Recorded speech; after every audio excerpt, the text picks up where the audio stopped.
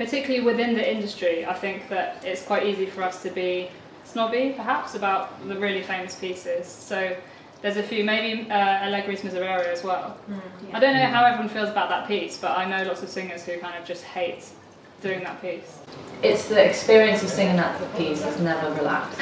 Yeah, because there's this like, I'm looking for top D.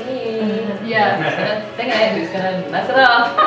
As a musician, it's sometimes hard to love things which have been done to death. Yeah, especially if there's a season for it. Like often with some pieces like The Messiah and The Miserere, you get certain periods of time where you may end up doing it about 20, 30 times. And so then it's really hard when you come to like your 15th performance to be like, no, this needs to be just as fresh, you know, as the beginning ones. I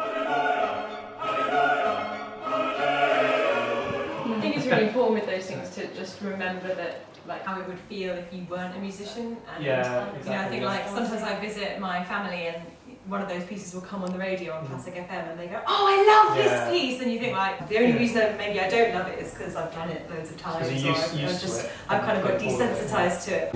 It is hard to unstick yourself. You can't go back in time and not experience it though. But there's certain pieces that I could not listen to anymore because I'm like, I've heard that 1,000 times. It's important to recognise credit where credit is due.